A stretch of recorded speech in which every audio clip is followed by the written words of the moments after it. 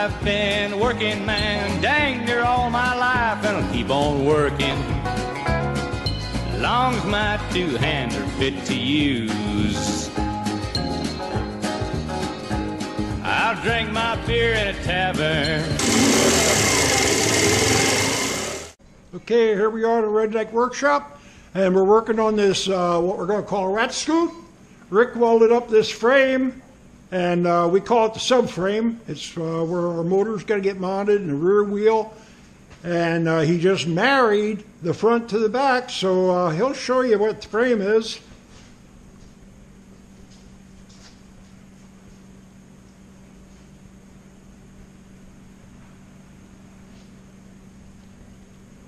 So there you have it, and at least we got a good start on it. It's only going to take a little more work, and then we'll be putting the motor and rear wheel on it. And so until we get to there, we'll see you again. Okay, here we are with the scooter again. We're finally going to do something to it.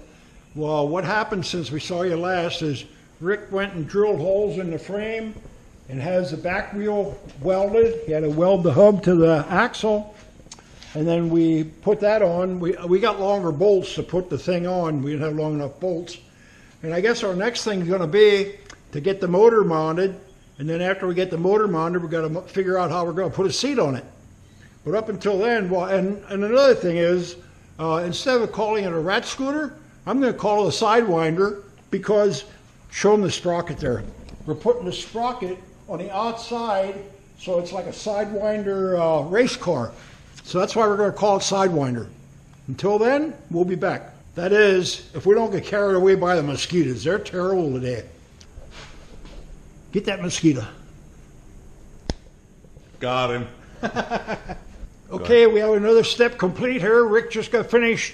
We didn't have the right length bolts, so we got the right length bolts. And now we have the bolts in here with their bearing on the bottom. The bearing's tight to the axle. Then we have the bolts in this side with a bearing on it. The bearing's tight to the axle. And then the sprocket, we just welded that fast to the axle. So the whole back end is complete. All we need now is to put our motor on, and that's our next step.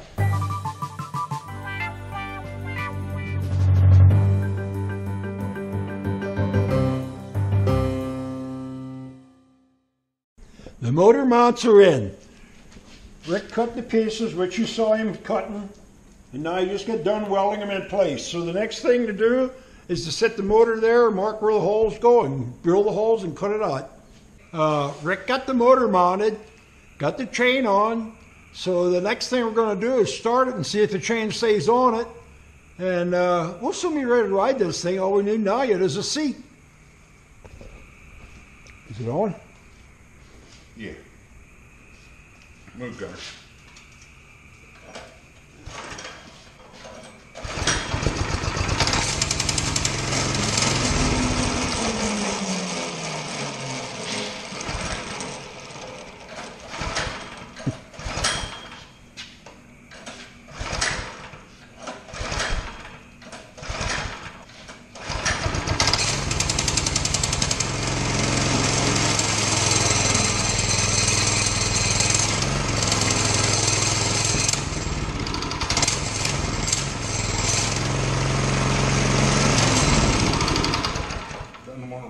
Joke. But I smell the gas. It's got bad gas in it. Yeah, it's not good the way it smells. Well, you...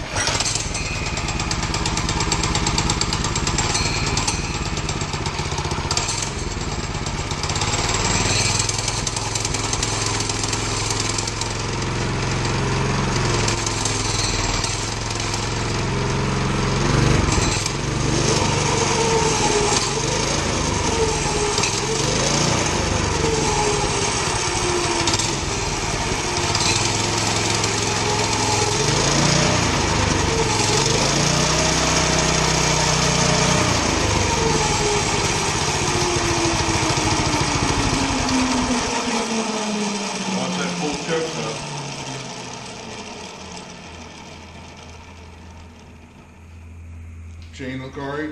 Good. Stayed on. Okay, we got the motor mounted, got the chain on, and Rick had it running, and he rode back in the yard a little bit with it. But now we got another problem. We're leaking oil, and the oil's coming out of the engine seal and getting on the clutch. So I guess our next problem is to tear the engine apart and put a seal in.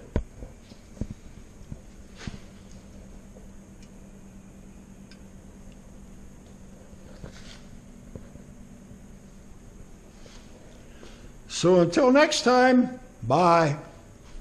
I've been working, man, dang near all my life, and I'll keep on working. Long as my two hands are fit to use. I'll drink my beer in a tavern, sing a little bit of these working man blues.